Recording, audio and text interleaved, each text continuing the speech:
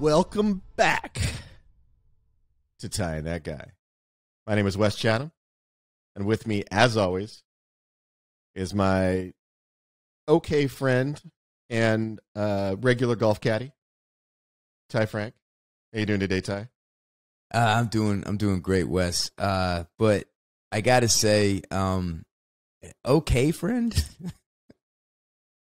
Well, you don't sound very good. You sound a little sick, and I don't want to catch anything. But but you don't have to downgrade our friendship. It's usually good, friend. Is that what happens when people around you get sick? You just abandon them? Yeah. I don't want to be friends with anybody who dies. So, like, the sicker you get, the less we're going to be friends. Oh, okay. That's why none of my friends have ever died. It's because as they were dying, I just stopped being friends with them. Or what happens when they get sick and then they recover?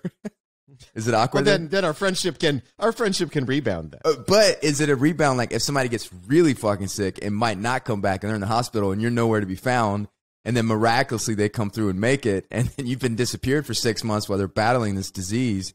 When you come back, do they accept you in the relationship? I don't know. That's never happened. I'm excited to try it though. I'm excited to experiment. Okay. All right. Well, that's good to know. I figured that you'd be always there by my side, by my bedside. But since you asked, the reason I'm not feeling well, Ty, is I haven't been getting a lot of sleep lately because I just got back from Costa Rica, and as you know, I'm a big fan of the plant medicine, and I had quite a few ceremonies. But one of the ceremonies that really marked the whole occasion was with a mushroom called penis envy. Have you heard of this mushroom? No. That's what it's called. That is what it's called. I mean, wow. So you're finally dealing with those deep-seated emotional issues you have, Joseph. And you found the correct mushroom to deal with. Joseph, am I right? Is it called penis envy, or is that a nickname they gave him? Because it's we had straight up shamans. called penis envy, and I have a bunch in my freezer right now. Oh, dude, those things get ready to blast off, baby. But so we're in Costa Rica, and I'm gonna use because I'm not sure everybody's as open with me as my plant medicine use, but I'm gonna use aliases, so nobody's real name is in this because there's people that in this story that they don't want to, they're not as open as me. But so we did me and my buddy Kevin. We'll say Kevin. I'll just give you an example. He was a corporate accountant for most of his life, or a job like that. So he's not the coolest, most savvy drug dealer, let's just say the least. And so we were like, look, we got this major ceremony set up, whatever, but let's have a night of like a warm up, right? Because when the ceremony comes, I'm going balls to the wall. I'm going deep. I'm going penis envy deep. And so we're like, all right, let's get some shrooms. And so when I get to Costa Rica, I don't know much about Costa Rica, but I immediately like the vibe. I mean, it's just so relaxed and so chill, and the food is great and healthy, and people are like surfers and yoga teachers, and they're shamans and all this stuff. So I was like, oh wow, this must be drugs must not be a big deal here. People must not care about drugs. And so we're like, let's go get some shrooms. So my buddy Kevin, who bought this place, he bought it from a guy named Manny. Manny is a builder that knows everybody in this town, and he's somebody that everybody loves, everybody trusts. So Kevin says to his wife, call Manny and find us a shroom person. So next thing you know, we get a call. My wife and his wife are they're shopping, and they said, hey, we got the shroom hookup. Would you mind going to get it? He wants you to meet in downtown at this certain place. And we were in Santa Teresa, and we were driving to Tambor and meet at this certain place. We're like, yeah. So we get on our four-wheelers. We're driving. Fucking beautiful. Man, the sun is like, it's starting to get in the afternoon, so it's that golden light. Fucking hair's blowing. We're driving. We're passing cows and all this stuff. And I feel 100% safe because I figured, Costa Rica was cool about drugs and everything like that. Also, this guy is referred to us by Manny, who's like beloved in this area, I guess. So we pull up to where we're supposed to meet the guy, and we pull up early. But when we pull up, there's cops everywhere at the store front that we're supposed to meet this guy at. So I pull up and I get a little bit like nervous. Like it reminded me of, you know, that feeling in your gut in high school when you're doing something wrong and you see a cop car, and that like it's like an old school feeling. And that's how long I, you know, broke the law.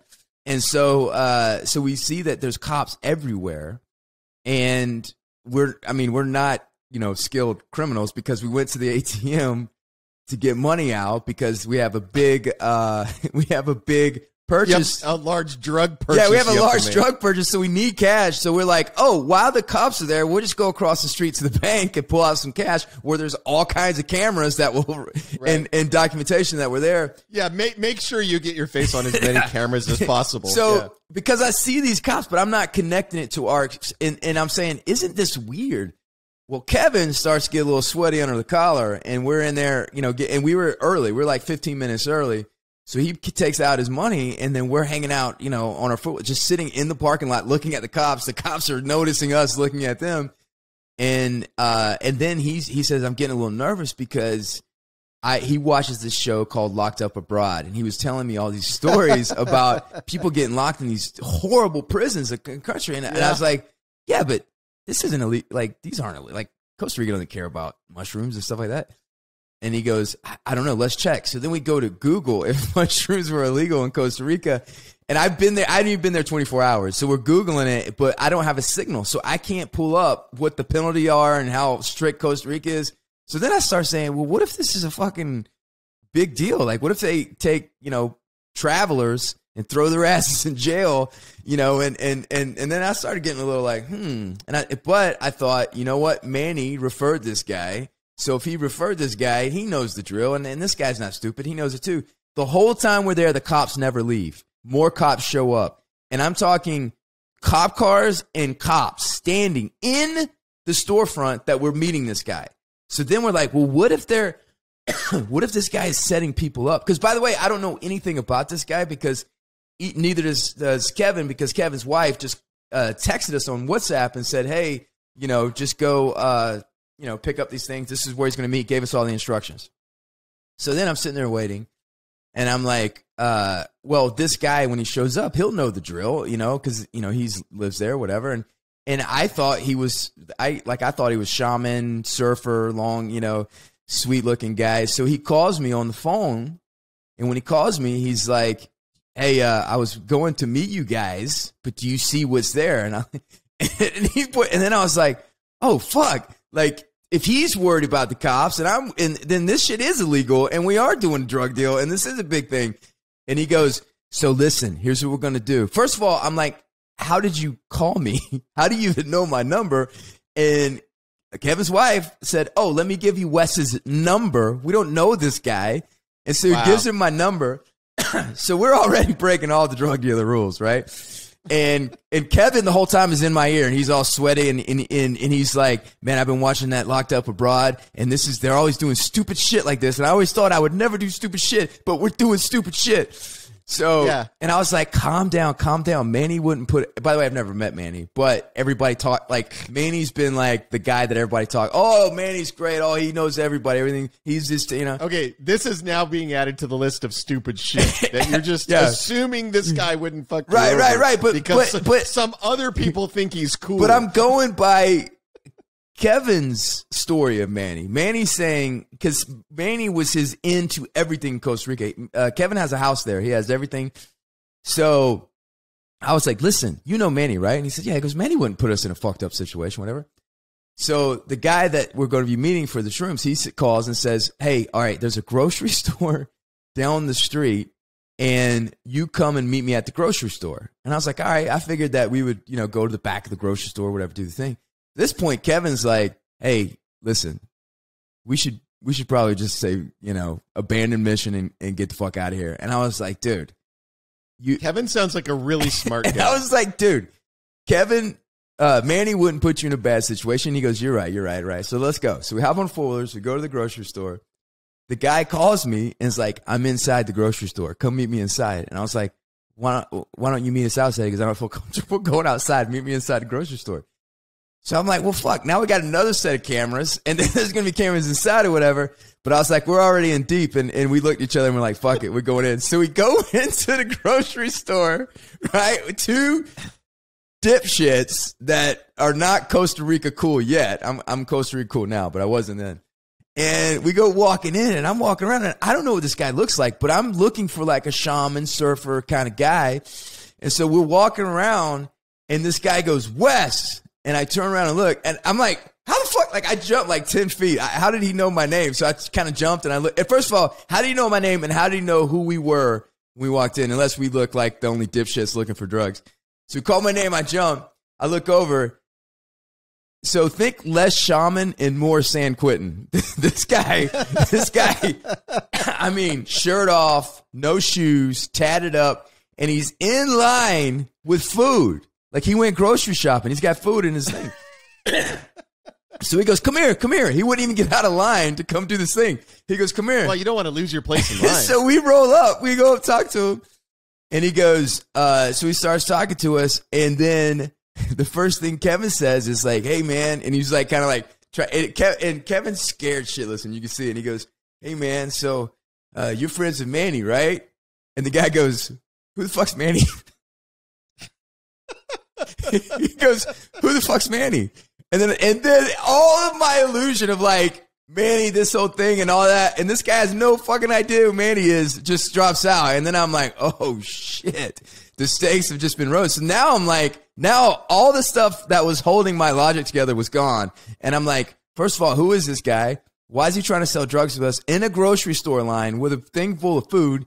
And so now I'm like, I just want to get the fuck out of here. And Kevin just wants to get the fuck out of here. There is literally a block away, a whole block full of cops just walking around.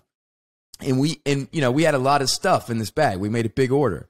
So then when he's there, he goes, okay, guys, now, he goes, I know you made this order, whatever. He goes, but I got this thing. And he pulled it out, and he was upselling us in the grocery line with honey mushrooms that, like, he turned honey, like bee honey, infused with mushrooms or whatever.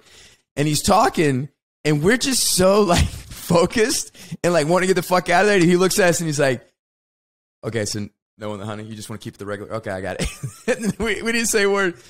So he gives me the bag, pulls the bag out of his shopping cart, which is wrapped in a grocery store bag from that place. He gives it to me.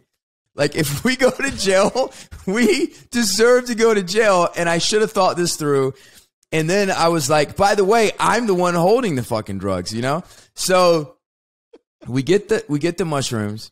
So Kevin and I are walking out, and I go, Kevin, I got to buy something. I can't just walk out with all this shit because it looks like I'm shoplifting. And, you know, and there was people, you know, that by the door and all that stuff but at that point, the train was leaving. Kevin was he was on the road. He didn't even listen to what I had to say. He was out the door. So I'm like, all right, so we walk out. I just grab the stuff. We walk out. We go outside. And then I'm right at the front door of the grocery store getting on my four-wheeler. He had to walk around the back because he didn't have where to park. So we're out around the back, and I'm sitting there, and I put the stuff in the back of the thing, and I'm sitting there, and I'm just looking at all the cops. I'm looking at all the cars, and I'm waiting, and I'm like, what the fuck is he doing? And I stood up on the four-wheeler to look back where he was, and he's on his fucking phone like before he gets on the trailer, and I think he's trying to tell his wife or whatever, and I go, Kevin, let's get the fuck out of here. And so then he hops on the four-wheeler, we hop on the four-wheeler, we drive right through that block of cops. I don't know what they're doing there and why they were there, but we drive right through them, and then we're going, and we get to, as soon as we get to where we feel like we're safe, and the whole time I'm like, if they swarm me, you know, I was, and so we pull over, and I go, Kevin, and we pull over, and I go, what's going on? He goes, I just need to wipe my ass. I think I just shit my pants. And then we start talking, and I go, listen, man, if those cops come and get me, you keep going, because somebody's got to bail me. It doesn't do any good if both of us. You keep going.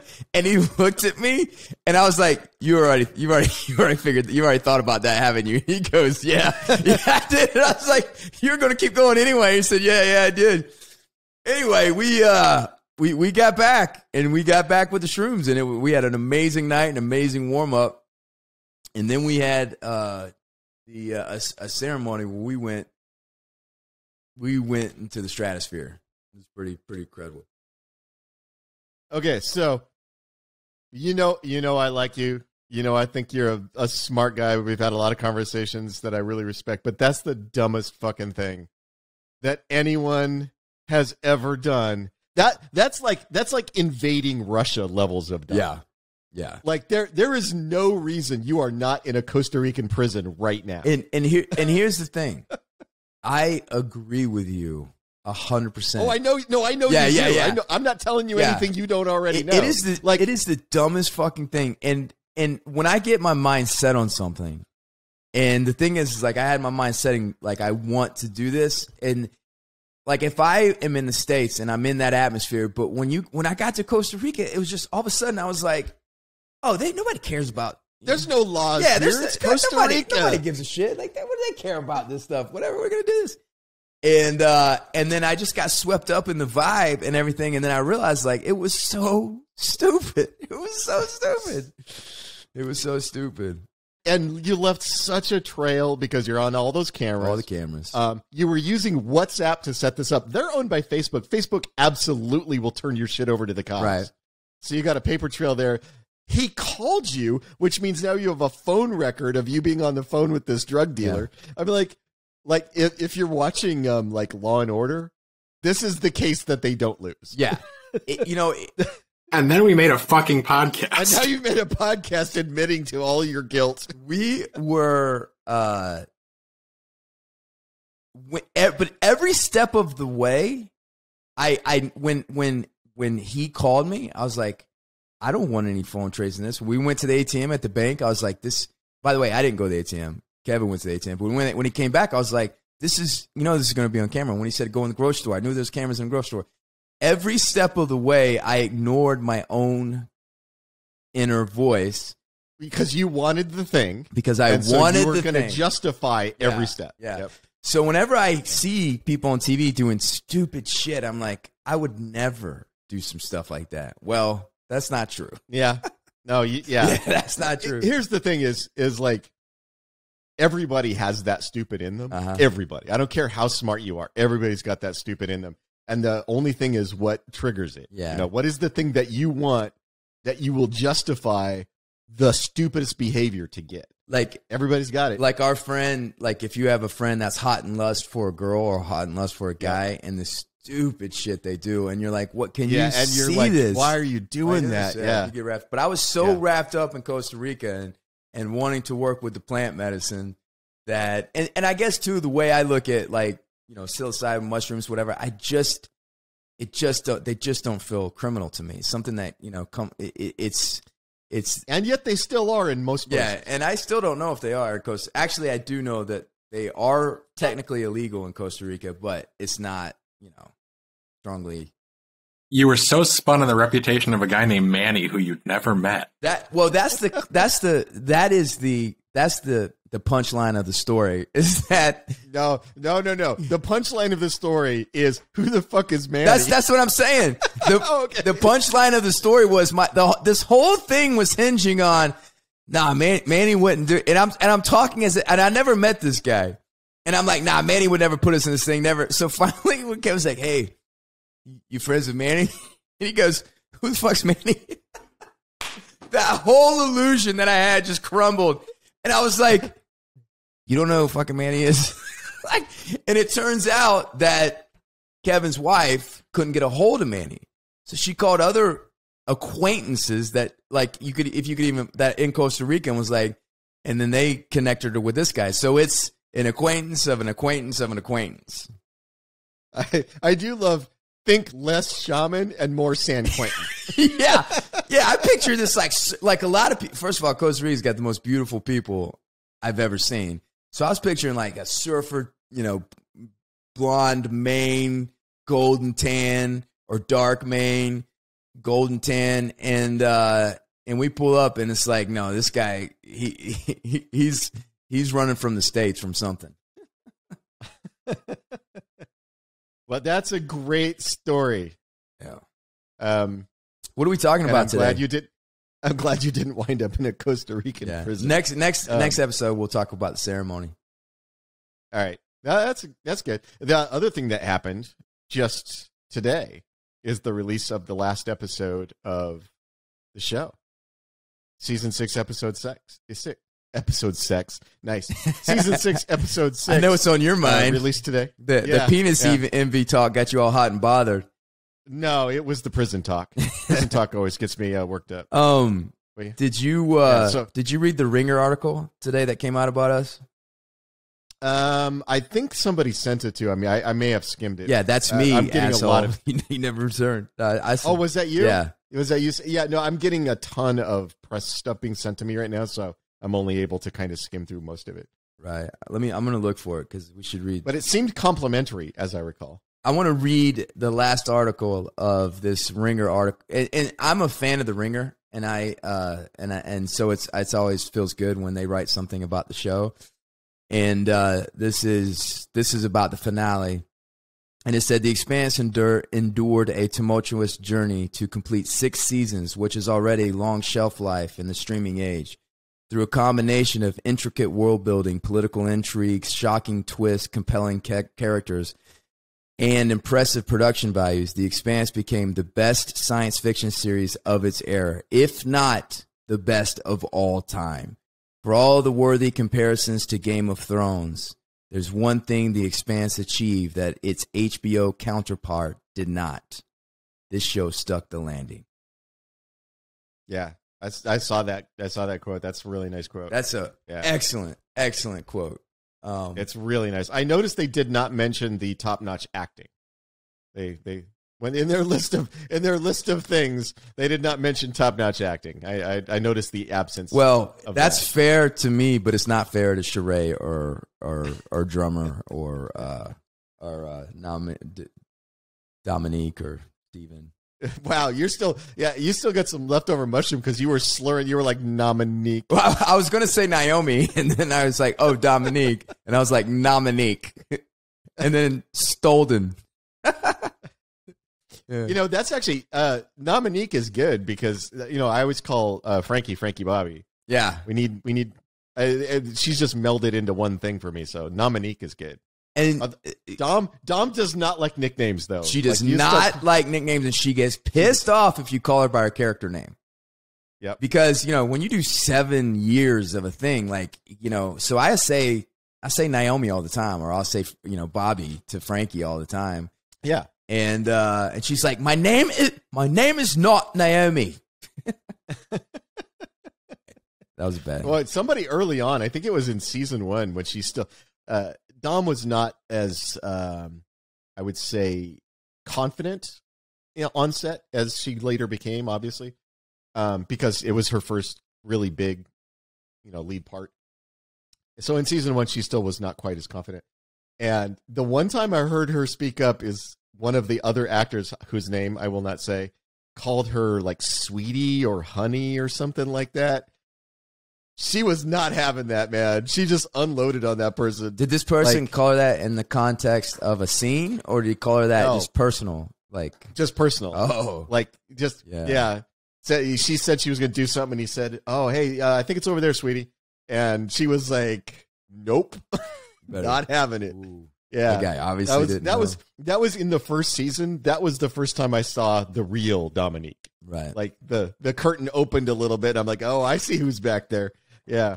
And then, as the seasons went on, her confidence level went way up, and you got to see the real Dominique more and more often. But that first season, she was a little shyer until that happened. So I know not to call her by nicknames. Do you think that she was intimidated by our ferocious talent? I'm sure that's what it was. Yeah. I'm sure every time she was on screen with you, she was like, how am I going to keep up with the monster of acting talent that is Wes Chatham? I'm sure she went home every night, wrote in her diary that she knew she would never be able to keep up with you, that's and fell asleep on her, crying on her that's pillow. one of the things I was concerned about with Jared Harris. It's like, I was like, when he comes on set, he's probably going to be a little intimidated, but, we should all work to make him comfortable because, I wanted to look out for him and not intimidate him. Well, and I mean, he's like some British guy, right? I mean, have there ever been good British actors? I don't think so. I don't think. Yeah. I'm trying to think. Is there anybody? It's not a country known for. Yeah. Is there anybody that's come out talent. of England that was worth a shit with acting? You know. Yeah. I don't know. Hard to think of I one. don't know. Oh no. Alan Rickman. Alan Rickman. That's right. He's the exception that proves the rule. Yeah. He's the one guy. In reality, Jared Harris's father, Richard Harris, is the greatest actor of all time. One of the greatest actors of all time. One of the greats. And not only was he one of the greats, which he clearly was, but just a beautiful man. Yeah. Like every woman of that era, and probably a fair number of the guys too, were all about Richard Harris. Olivier, Richard Harris, Richard Burton, Yep. Burt Reynolds, and Anthony Hopkins. Some of the greats. Is this a list of all the people you want to have sex with, Wes? Yes. Don't shame him. What are we talking about today, Ty? Mushrooms and episode 6 of season 6, and your list of actors you want to sleep with. And I mean, we probably have a few minutes to talk about season 4, episode 6. If you want to do that. Yeah. Where are the mushrooms? I bet the Belters have great mushrooms. Yeah, they would. And Yep. well, they eat. I mean, they grow mushrooms within like the water vents, right? I mean, that's Yep. so. Yeah. But I wonder if they grow the psilocybin kind of in there. I'm sure some enterprising Belter, what do they call it? Amateur pharmacologist. Uh-huh. It's growing some mushrooms in his dorm room. Have you ever eaten mushrooms? I do not. I stay very far away from hallucinogens. Why? Because there are some very black places in my soul, and I keep them locked away, carefully bottled up in a iron chest wrapped with chains at the core of my being, and I have no interest in doing anything that opens any of those locks. Listen, Clint is just a degenerate as you are, and he's got a black heart, and he does shrooms all the time. No, Clint is a lovely man who is, even as we speak, cradling his new baby and feeding it. Clint is not the black heart that I am. There's no chance. Oh, you do not know Clint very well. And that baby is, did you ever see Rosemary's Baby? Clint belongs to that tribe. That cult. Yeah. So yes, it's episode 6 of season 4. This one is our good friend Jeff Wilno, And written as the director, and written by and Hallie Burton Lambert, our good friend. Well, I call her Halliburton. So her official name is Hallie Burton. Hallie Burton. One of the things I wanted to talk a little bit about today, because this episode is it's really crafted and structured well, and it's really a lesson in rising tension. And I kind of want to just go. So we're at a point now where we know all the characters are, what they want. We care about the ones that we're supposed to care for. We root for the ones that we don't want to root for. So we are emotionally involved. We're in this story. It is set up properly. And this is the episode where shit starts to hit the fan. And I just thought watching it, I thought it was so well done in terms of the tension and the rise in action, and that tension going across multiple scenes with different characters. Just something just to kind of go into the craft of it a little bit. And before we started talking about this, you were telling me about this French editor. It's a Russian. I'm sorry, Russian. This Russian editor. Yeah. If you want to talk a little bit about what is it called? The effect? Clint, remind me of the name. Oh, I closed that tab on my computer a long time ago. Kolovov. Yeah, Mikhail. Molotov cocktail. Yes. Wow. Clint, you had one job. You got one job, Clint. You had one job. Mikhail Kolatov. And Clint, when I was going in about your black heart, you didn't come in and help me out when he was saying you're a good guy. Too real. Too close. Yeah, so Kolatov was a Russian film professor, one of the early pioneers of film in Russia. And way back at like the turn of the century, he did experiments with his film students on editing. And one of the things that he did was he would edit together like little 5 and 10-second segments of film of different things, and he would reorder them. And then he would so it'd be like a segment of a little girl petting a puppy, and a segment of flies crawling on rotting meat, and then a segment of a person looking at the sunset, and then a segment of like waves crashing on the ocean, just a bunch of unrelated things. And then he would edit them together in different orders, and he would ask his students what the emotional content of each of those segments was. And of course it would change. So like if you put like somebody looking at the setting sun and then a little girl petting her puppy, and they say, what does that segment with the little girl petting the puppy mean? And they'd be like, oh, it's taking time to enjoy, the sun is setting, but taking time to enjoy the things that matter to you in life, that kind of thing. Then he would edit it where it was the little girl petting the puppy and then flies crawling on rotting meat. And then it's like, what does the little girl petting the puppy mean? And they'd be like, oh, it's about, the impermanence of life and that, no matter how much you love something, it's eventually going to die. And what he put together was a thing that came to be called the Kolotov effect, which is that any two edited scenes, the preceding scene will change the emotional content of the succeeding scene, whether or not those two scenes are related to each other in any other way. So even a cut from, like, if you're in one storyline and you cut to a completely different storyline, the emotion of that previous scene in that previous storyline, the audience carries that with them to the new scene. And as a writer and an editor, you have to be aware of that, because you can't just ignore if you have an incredibly tense scene and you cut to a different scene, you can't ignore in the writing that the people still have the tension from that previous scene, or it feels like it feels jarring. It feels like a bad edit, because if you just cut into something that has a completely different emotional content to it, it feels like you stuttered. And so when you're writing or editing, you have to be very aware of each of these scenes, whether or not they're narratively related, are still informing the scenes that follow. So anyway, that was what we were talking about. And as a filmmaker, you have to be very aware of that, no matter what sort of your job in filmmaking is, that those things all carry through. And I think if you break, particularly on the illness, you break down the beats of what happens to them. It's such a great example of how to create rising tension on the external level, but also on the internal level. And it's ramping up at the same time. So we start off this episode, and Alex and Naomi, they figure out that hell is coming, and there is these supernatural disasters that are just coming in waves, and they need to evacuate immediately. And Holden has this task, and you talk about like complicating problems and stuff, because the more complicated and entangled things are, the more interesting it is to root out, especially if you care for them. So now Holden, he has these two group of people that want to exterminate each other, or at least a step away from killing each other.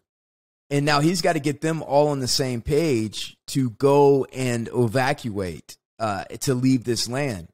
And the only way he's able to do that is if he tells Chiwewe that she says, look, if you can tell Avasarala, put in a word for us. If you can, and so he goes, I'll give you my word. I'll do whatever I can to make sure that your settlement here stays legit. Well, now he pisses off Murdy, and now he loses the cooperation from Murdy. So he's trying to hold this whole thing together.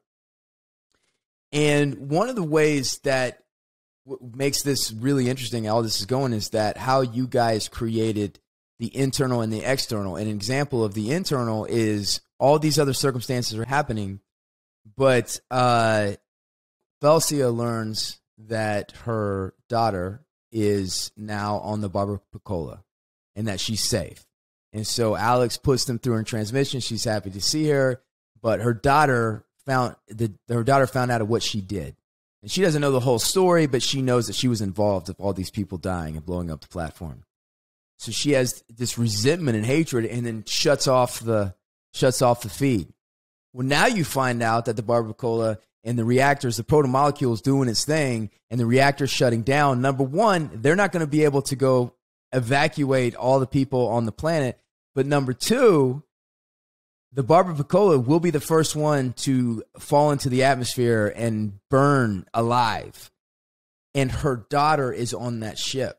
So now you're adding on every level, pushing these characters to the very very brink, because it makes it really more interesting.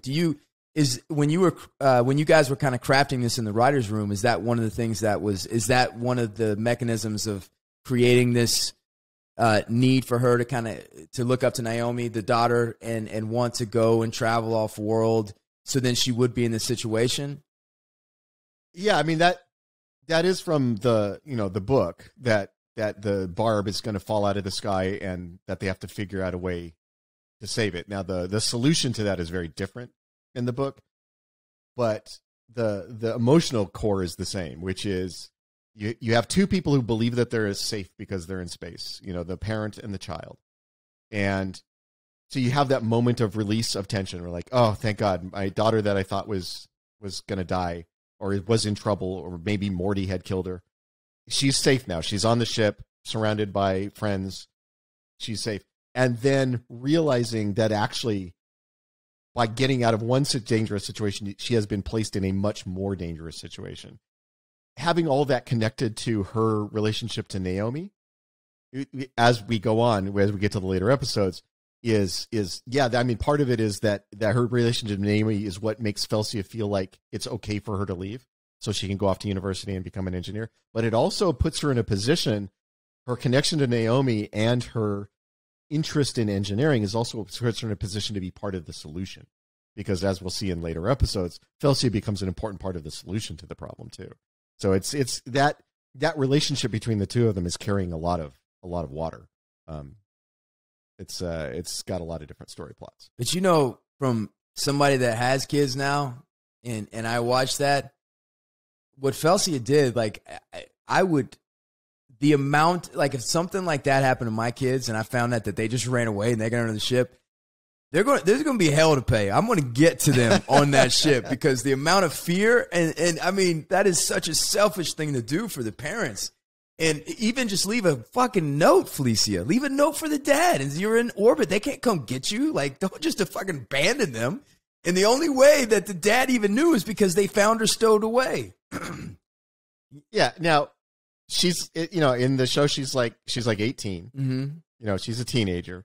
Are you trying to tell me you didn't do shit that stupid when you were 18? Yeah. I did some pretty stupid shit when I was 18. That's why I prefaced with saying now as a parent. And then I go back and I look at this shit and I'm like, this is a horrible fucking thing. If she left a letter, I could understand it. But the fact that she just stowed away and took off, it reminds me, if I think of you, this would be fun.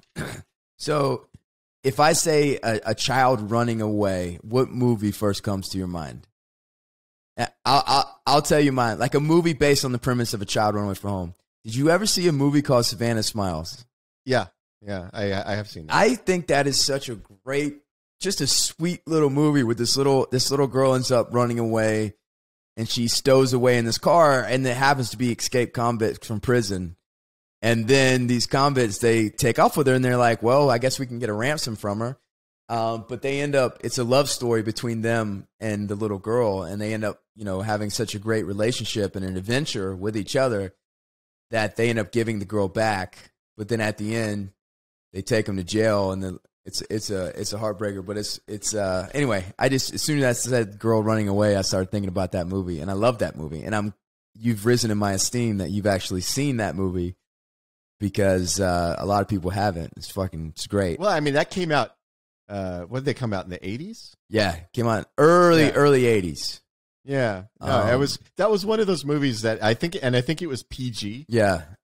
So it was one of those. It was one of the few movies my parents would rent at the video store because they only rented PG movies or G movies. Well, it was also in the HBO rotation in the 80s for a while. We never had HBO because HBO was filled with filth. Yeah, and you didn't want that filth in your house. Yeah, for the grumpy fans that don't like when we go on side tangents, we don't care.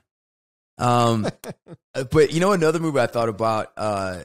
A little girl. One of the greatest movies ever made is The Professional with Natalie Portman. Yep. And when she, now she doesn't run away though.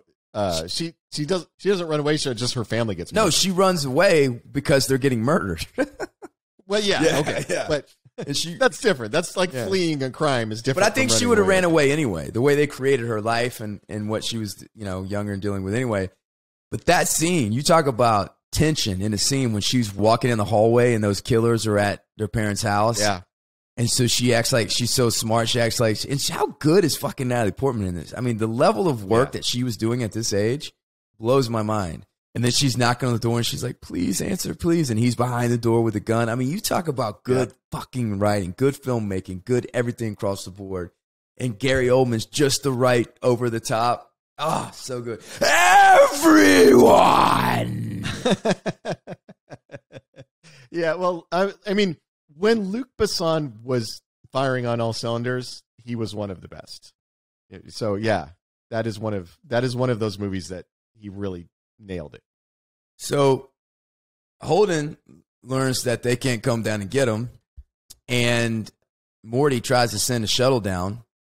Now, does the shuttle not have a reactor? Does the protomolecule not affect the shuttle? Yeah, no. So the light shuttle uses chemical rockets.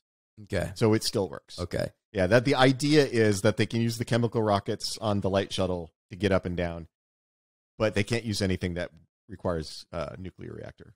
And the shuttle melts in the fucking atmosphere. Was that the atmosphere that melted, or was it the protomolecule just within the atmosphere? Oh, it's actually one of the orbital weapon plots. So those 13 moons that are up there, we discover, are part of the defense system for the planet, because when the shuttle melts is also when that moon turns bright red. See, shit like that is scary to me. You think about the protomolecule, and if the protomolecule had its shit together and it wasn't dead for 1 billion years, and it was like what? How are you going to? What chance do we have against technology like that? By the time humans are going out into space, if the protomolecule builders still existed, their civilization is billions of years old. The level of technology that they would have, the level of understanding of the universe that they would have, would be, beyond. It would be like us, like a tribe of amoebas trying to declare war on us. We wouldn't even notice them. Well, I mean, the thing is like the universe is so big that if there was intelligence that was capable of finding and getting to us, and also on the level of caring that we exist, then if they had that kind of technology and that kind of understanding, there's nothing we're going to be able to do. No. So you could think about defenses or whatever, but if they can, with as massive as the fucking universe is, and they could find and care that we exist, there's nothing you're going to do to those people. Yeah, and look, I love an alien invasion movie. I do. Even the bad ones. I love them. Because I just give love an example of a bad one. I thoroughly enjoyed Battle Los Angeles. Battle LA, really? Battle LA, yeah. Because it doesn't matter that it's bad. I just love alien invasion movies. I was this close to the lead in that movie. Were you? Yeah. Oh, really? The Thank You for Smoking guy got it, right? I never Aaron Eckhart, I never watched it. I Aaron was Eckhart. a little bit upset of it, but yeah, it was Aaron Eckhart. Anyway, so I love alien invasion movies, but the reality is that a species that has technology sufficient to come to our solar system from wherever they come from, they're just going to win. There's no, I'm sorry, your fighter planes are not going to shoot their ships down Independence Day. That's not going to happen. Right. And I'm sorry, Aaron Eckhart, your M4 is not going to defeat their, advanced alien body armor. Yeah. It just isn't. I'm more of a fan of the subtle invasion movies, like They Live or the Invasion of the Body Snatchers or things like that, where they infiltrate secretly without us knowing. That's always more creepy and more interesting to me.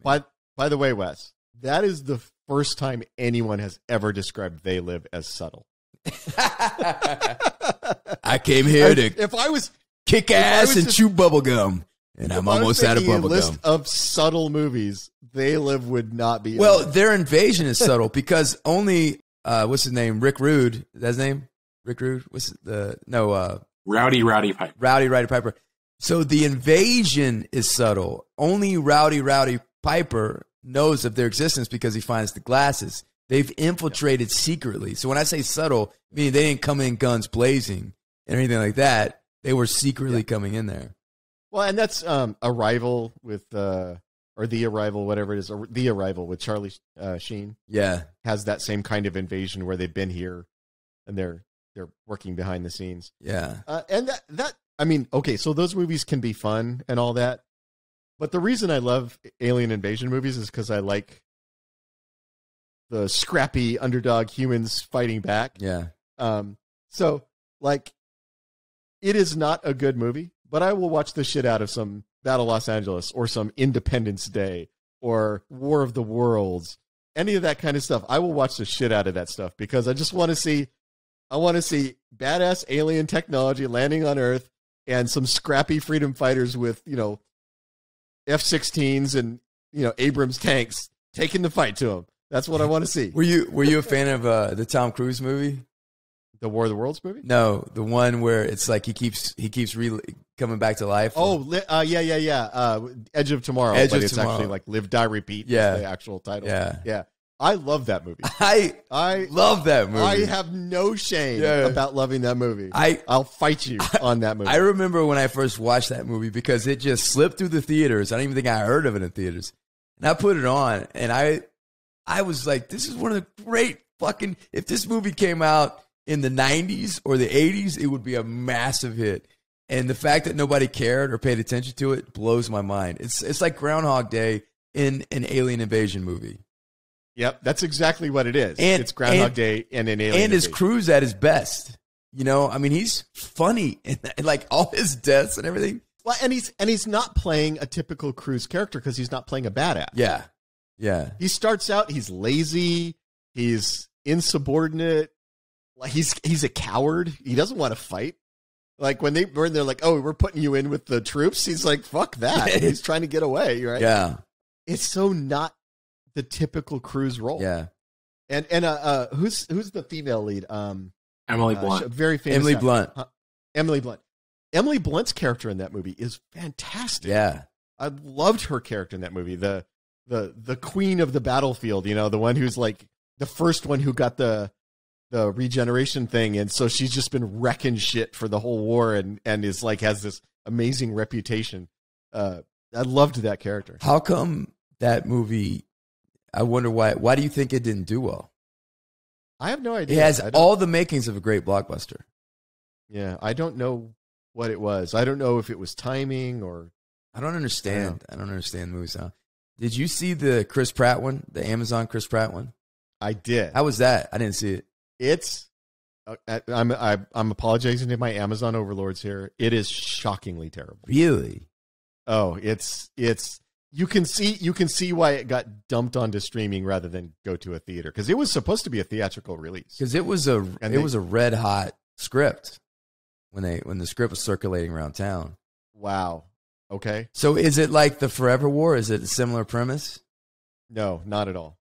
Nothing like that. So there's a war in the future, and they were going back and borrowing people from the past to fight the war? Yeah. But that's not what the Forever War is. No, it's not. I was saying, yeah. But that is, and look, and that's an okay premise. Like, I don't hate that premise.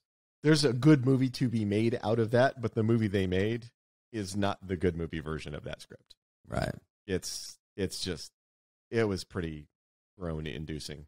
Yeah. And I, again, another apology to my Amazon overlords. I know you guys bought it. I hope it did very well for you. For the record, Amazon, I didn't say that's all Ty. I didn't say anything that's negative all me. about it. That's all me. That's not Wes's fault. So now Amos is going through that little hole that they use. And I was impressed that the mining charges would be able to blow into the side of that fortress, the proto-molecule fortress. Yeah, well, I mean, the reason they're able to do that is because it's already been unsealed. There's already a gap. Yeah. To put the charges in. Right. That's why they're able to do it. And that gap, the fact that door is slightly open, there's a gap there, that gets explained later at the end of the season, and it's an important plot point. Right. One of the things that's skillfully done in this episode, and, if people are watching this for the first time or if they're rewatching it, pay attention to how they're building the relationship between Amos and Way, where there's a moment where Amos checks in on her, And she's like, oh, you care about me? And he's like kind of struck by that. And so you start to kind of create this what looks like a really loving, sweet relationship between two people. But what's happening in Amos's mind about the relationship is completely different than what's happening in Way's mind. And right before he's going through the hole in the she gives him a little smooch. And but there's a lot of things going on because Morty checks in with her to make sure that her loyalty is still connected and focused on him because he knows that she's getting a little sweet on Amos. And he's like, look, is your loyalty? She goes, look, if you need me, if I need to take this motherfucker out, I will. But the relationship and her emotions are getting a little bit, she's feeling him a little bit more. She's getting a little entangled. A little entangled. This is definitely in the scripts and the story that we crafted, but it's also in your performance so when Way talks to you like a friend, Amos is right there. He's very present, right? When Way makes sexual overtures to Amos, he's very present. He's there. Whenever she makes a romantic overture to him, he just looks confused. And that was a big part of him going in. She gives him a kiss. He's like, do you think, is it safe down there? I don't fucking know. And she gives me a kiss. And it's like, what was that for? And then he's kind of going down. It's like, why did I get a kiss now before I go, Yeah, because for him, kissing is the prelude to fucking. They're clearly not going to start fucking because he's getting ready to go down through this hole. So why would you start kissing there? It doesn't make any sense, right? And that's an important thing to track for his character as you're watching the season is he understands friendship. He has friends. He gets friends, right? And when Way acts like his friend, he understands that relationship. That makes sense to him. He understands sex. He likes sex. So when she makes sexual overtures or when she, is acting in an alluring way toward him, he gets that. Like, later when we have some free time and some privacy, we're definitely going to get to that. Privacy's optional, but yeah. Privacy is, hit or miss. But he doesn't get the romance part of it at all. He doesn't understand that piece of it. He's what they describe as aromantic. He understands sex. He understands friendship. Romance is a foreign concept to him. And so as she starts to develop these romantic feelings for him, he's not reciprocating them, but he is her friend. He treats her like a friend, and he is her sex partner, and she's reading into those things. But it's not clear that he's not receptive to him because he is acting sometimes as if that is, but he's motivated by a completely different thing. So when people are watching it, they think they understand the trajectory of this is going. But the reality is that when they look back and see this was very carefully built and structured. And it's all completely logical and reasonable to what Amos would really do and how he behave. Exactly. And the way we described it in the writer's room is these people are on parallel courses, and they're looking at each other going, oh, we're going the same direction. That means we want the same things. And that's where the mistake comes in. Just because you're both walking in the same direction doesn't mean you want the same things. And the tragic mistake that Way makes is she makes that assumption. Oh, he feels about me the way I feel about him. And she has projected that onto him. And that's, as when you get to the end of the season, that's a tragic mistake that she has made. Right. You said that Amos understands friendship. Do you think he abandons his sick friends like you do when they get sick? Yes. Yeah. I think the minute that you start to go out because you're sick, Amos is like, I got to find a new friend. So do you think in your life, personally, the only person you would hang by, I mean, I know you would for your wife, but is that pretty much the only person that Ty would be holding their hand at the hospital on their way out? I'm kidding. Obviously, I'm kidding. I have stuck by many of my friends while they were sick. Yeah, I mean, I've been in the hospital with people close to me when they were dying. You got to do it. Yeah, like you got to drink some shitty hospital coffee. You got to sit next to that bed. You got to try to be comforting. You got to do it. So Elvia Okoye starts to discover some weird shit happening within her eyes, and there's this green stuff going on, as if they need another fucking problem right now. Around this time when she's discovering that some shit is going down, some suspicious shit is happening with her eyes, and something that she's trying to figure out, Holden shows up and is like, we gotta fucking leave because the sandstorm's coming. which leads to one of the coolest shots of the season when this massive sandstorm hits this building and the power of explodes these windows and the sand comes in and then there's waves and waves of wind hitting as they get up. And you can see the look on Holden's face when he comes up. It's like, these are just the warning winds. These aren't even, this isn't the big shit hasn't even came yet. Yep. Yeah. And let's give a little shout out to some crew here because obviously that was a stunt and it was a dangerous stunt because we took this little box, that set, put the candy glass windows on both sides, the breakable safety glass windows.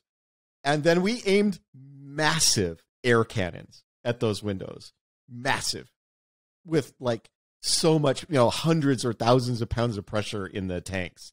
And our longtime stunt woman, Brianna, who has often doubled for Naomi, was doubling for Elvie in that shot, doubling for Lindy, I should say, in that shot, and just nails the timing on that jump perfectly. Because those things, we time those things. The stunt coordinator, there's very specific orders in which things happen. And the timing is like precision, right? Because it's dangerous if it's not. And so certain things were going to happen in a certain order. And Brianna, she's supposed to jump at an exact moment so that she's horizontal when the windows blow in, so that she's not directly in the path of the safety glass when it blows in. And she just fucking nailed it. What a beautiful stunt. So I just had an idea for an invention, and if you want, you can go into business with me, and we'll develop it and make Elon Musk money. But wouldn't it be cool to have one of those air cannons rigged to your front door?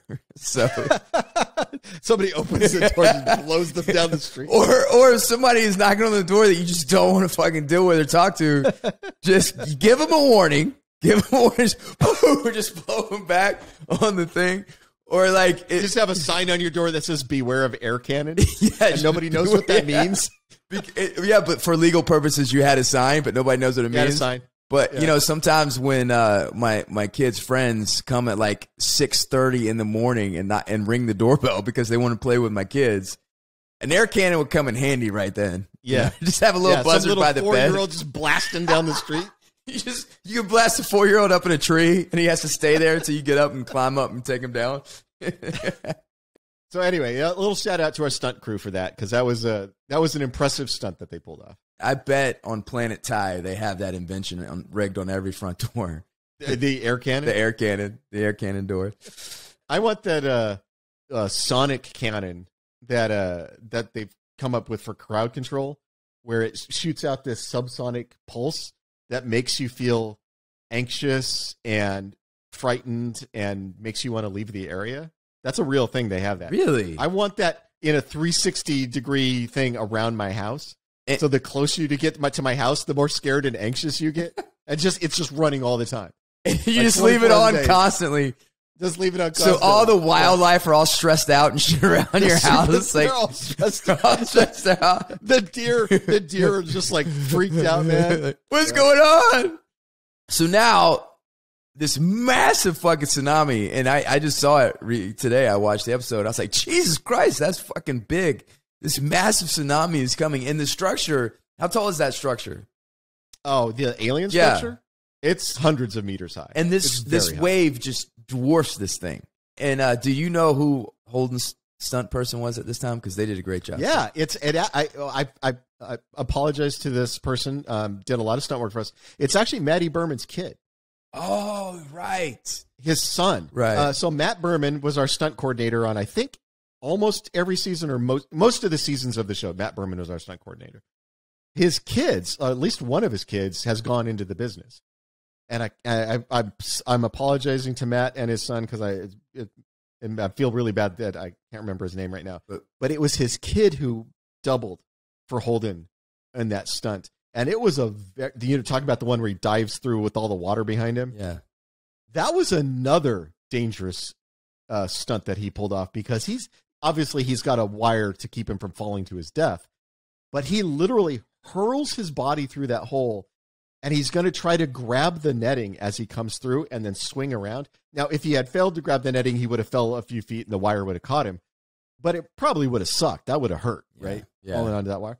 But when he dove through, and there's a water cannon on the other side of that hole, our special effects people, Tim and his crew, had rigged up this big water cannon with like this huge reservoir of like hundreds or thousands of gallons of water in it.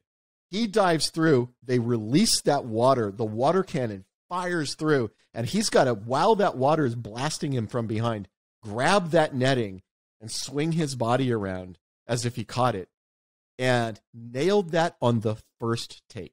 Such an impressive stunt. The whole, like, everybody on set just started clapping. Yeah. It was an amazing stunt. So Matt Berman, a great stunt coordinator. Apparently it's genetic because his kid's a great stunt person. Matt Berman would be a good guest to have on the show. He would, actually. Yeah. Matt would be a great guest. So we need to make note of that to get Matt Berman on the show.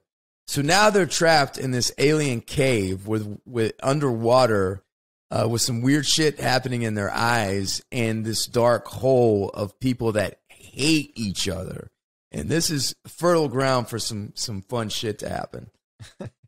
Meanwhile, Bobby's kind of finding her niche where she's kind of been involved with this, organized crime where they're robbing Mars of all these things. And what I think is interesting, and I really want to hear what you think about this or what your interpretation is, but they're doing a deal.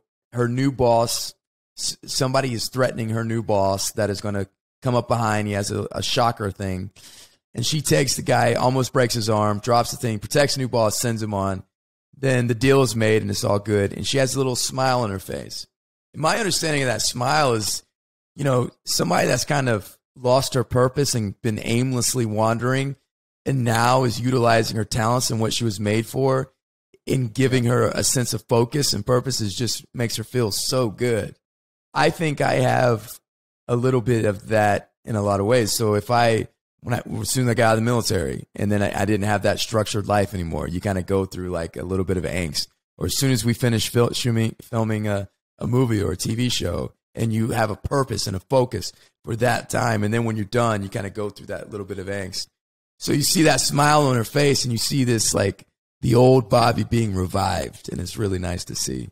I agree with everything you just said. And I think your own experience talking about when you got out of the military, you felt a little adrift because you didn't have that focus and that structure. I think that's absolutely what's been killing Bobby. Bobby's a person who has to have something to do. All her life she has been super focused. She went to school and immediately after school she joins the Marines, and she's not satisfied with just being a regular run-of-the-mill Marine. She has to fight to try to break into the special forces. She has to like get into the elite special operations groups of the Martian Marines and be the top of that group. She has to be the best of those guys, right? She's in the show. We're playing her that like she's late 20s, early 30s, but that's very young to be a gunnery sergeant. So clearly she rose through the ranks very quickly. When you take a person with that level of focus and then you set them adrift, I mean, that kills them. That is slow death for people like that. I watched my wife go through that when she got her PhD. She'd been in school for over 10 years, getting her undergrad and then her PhD. And it was nonstop for 10 years. And then she got home and she didn't know what to do. It gets that same kind of thing. You just cut adrift. What my wife did and what Bobby is doing, and I'm sure what you did as well, is you have to find a new thing. You have to give yourself a new purpose. Is your wife in organized crime now? Yes. She did what Bobby did. Thank you for saying that on the podcast where now everybody knows. Well, based off my shroom story, I'm not an experienced criminal. You're not. No, you're not. No, when you go into a life of crime, you're going to get busted your first time out. And you're going to spend the rest of your life in prison. That's all. That is 100% what's going to happen. But anyway, I'm just agreeing with you that Bobby finding this new sense of purpose, even though it is not what she would have picked for herself, just having a sense of purpose and having a job makes her feel really good. You're the only person that I know that's completely immune to that. You're like, I could be adrift for the rest of my life and be completely happy. Well, here's the thing. No, but here's the thing. That's not true. But the things that I need to be doing don't have to be work. Like some people need to be accomplishing something. They need to be working.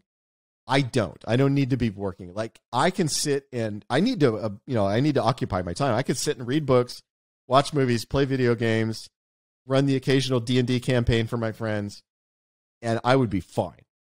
All right, will you tell me a little bit about the Mystery Man, their last deal that Bobby asked him if he served, and he's kind of evading her in a little bit, and he's not going to tell him what they're stealing. You give us a little bit about that. Obviously that's setting up the big plot point for the rest of the season. All right, that they're moving on. They're about to go on a heist that she is rightly suspicious of. It's a too good to be true kind of job. She's suspicious of it, and it is connected to some of the other things that are going on in the much larger picture of what's happening in the solar system.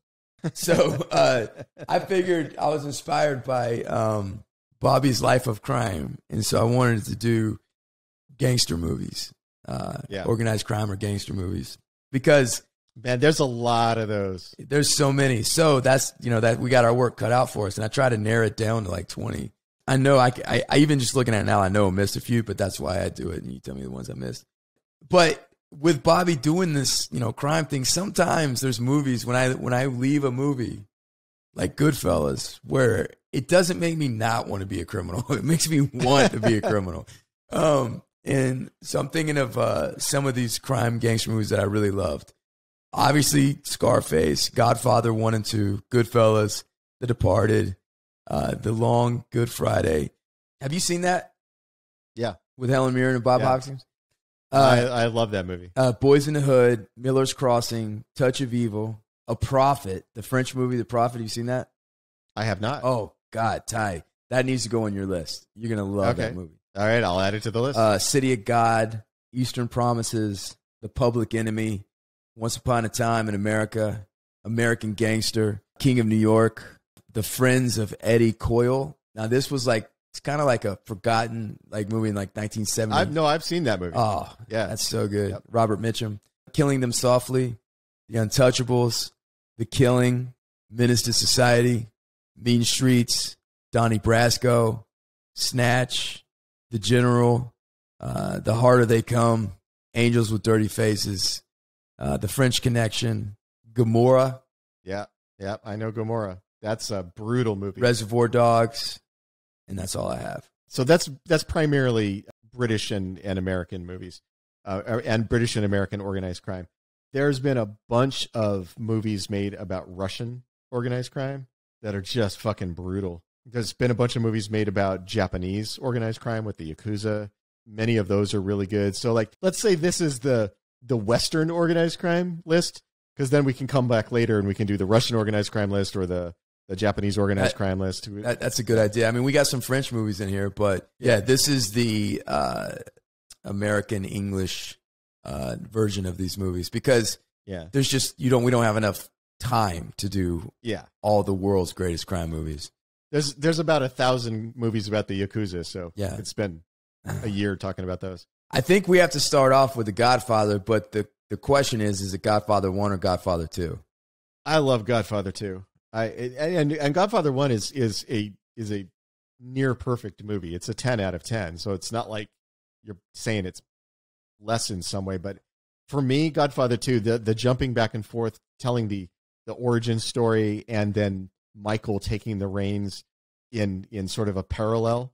I love that movie. What are the odds of making a movie which is essentially a masterpiece, one of the greatest mafia movies ever made, Godfather, and probably the greatest organized crime movie ever made of all time, and then doing the sequel to that and creating the only movie that could probably beat the first movie? Right? It's pretty spectacular. That is a spectacular 1-2 punch. Yeah.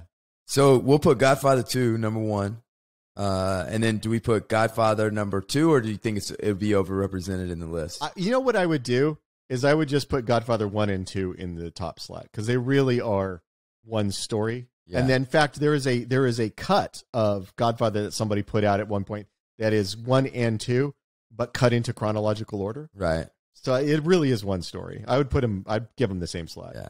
I think Goodfellas has got to be on here. Goodfellas is maybe the greatest gangster movie ever made. Yeah.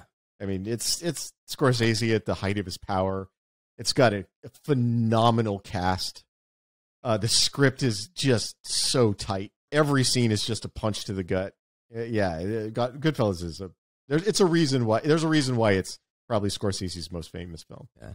I think. Now, Scarface, to me, it on my personal list would be on there. I know it's not at the level of some of these other movies, but I just love Scarface.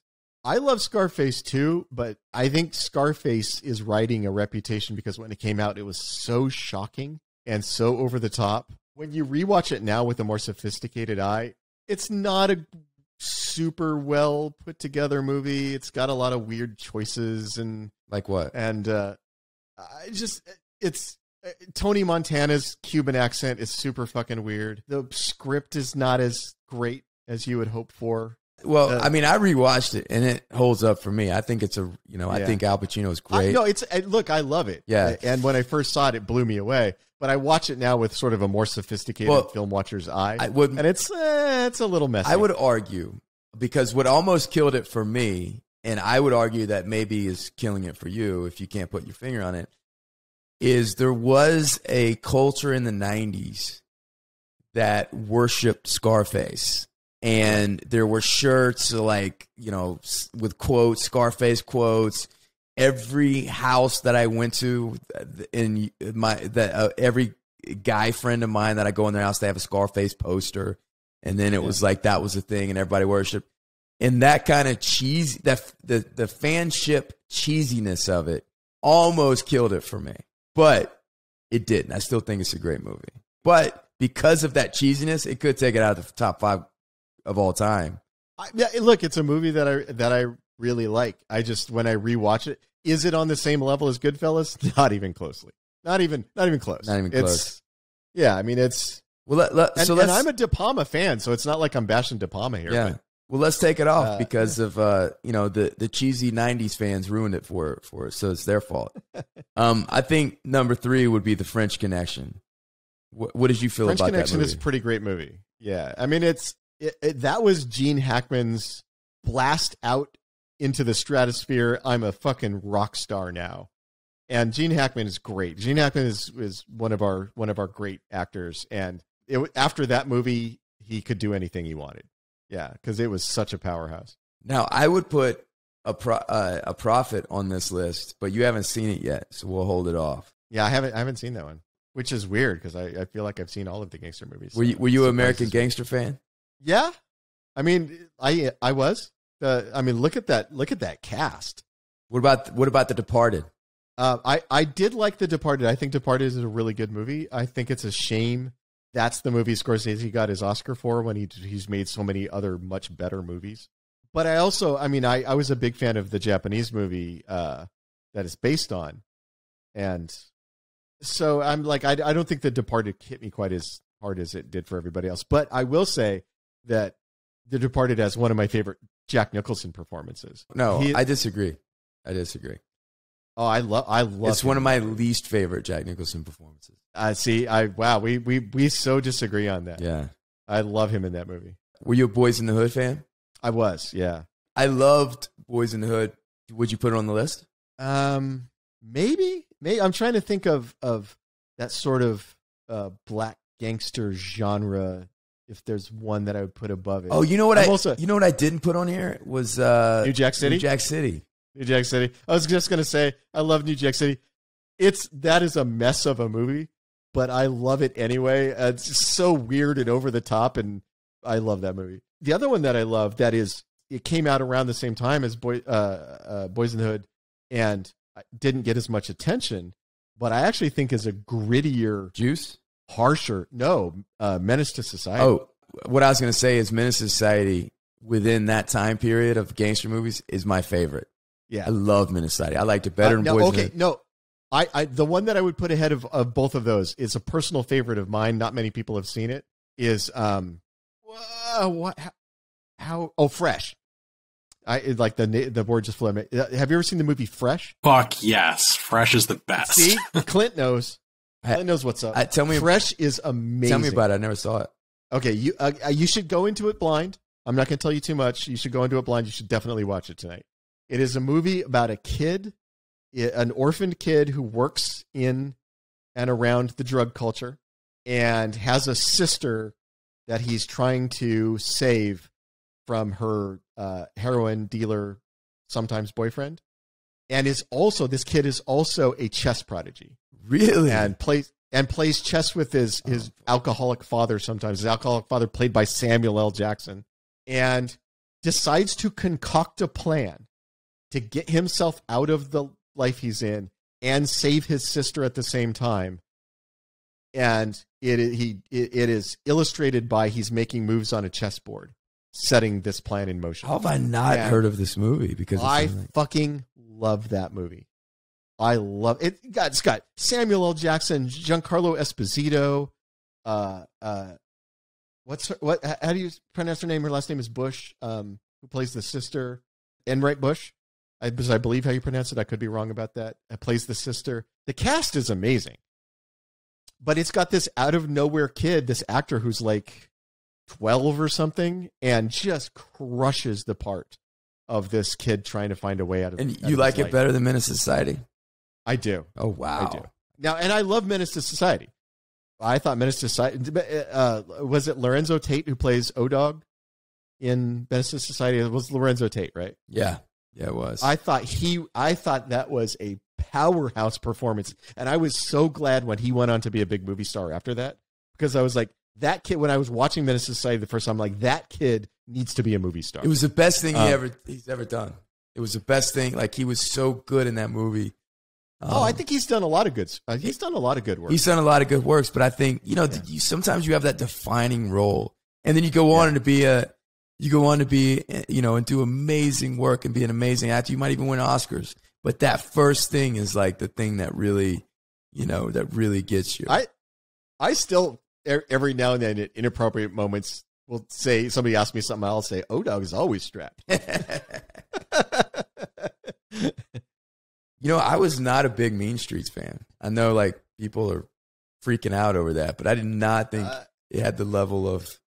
It didn't. It was a very early work from Scorsese. He was still finding his voice, but a lot of the things that. And I don't think De Niro really knew who he was. Like, his performance was not like the kind of performances that he's done. He's not that charismatic guy that he was trying to be. I was just about to say, I think he was miscast for that. Yeah. Yeah. And De Niro's one of the great actors, so I'm not bashing De Niro. He's one of our greats, but he wasn't that guy, and he was a little miscast for that. But I will say about Mean Streets is the things that Scorsese perfected and became the signature style that made him a giant of cinema for 30 years. You can see the early versions of those in Mean Streets. You can see the seeds. Yeah, I think Miller's Crossing should be on there. Yes, Miller's Crossing is fucking fantastic.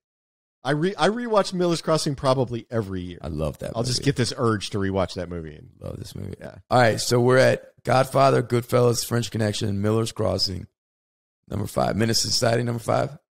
Yeah, I'd put Menace to Society number 5. If you haven't seen Fresh. If you had seen Fresh, we would both agree that Fresh is number 5. All right. And if you've seen Prophet, The Prophet would definitely be on the list. Yeah, I'm going to go watch that right now. So I like when you give me movies I haven't seen before, because we have such similar tastes. I always like dude, them. Clint or Joseph, you seen The Prophet?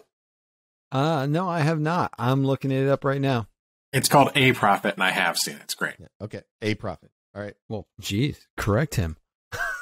All right, well, that was our show. Thank you guys for hanging out. All 8 of you. We appreciate you guys spending your time with us, and I apologize for my partner's scratchy voice here.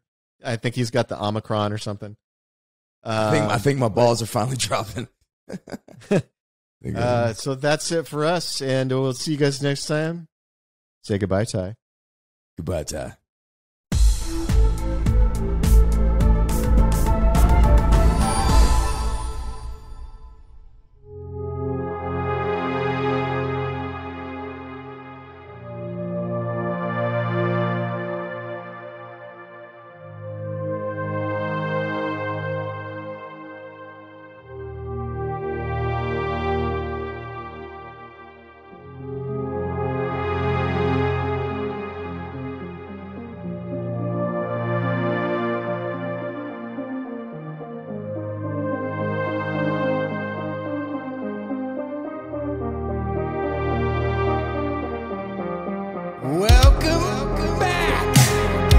tying that guy.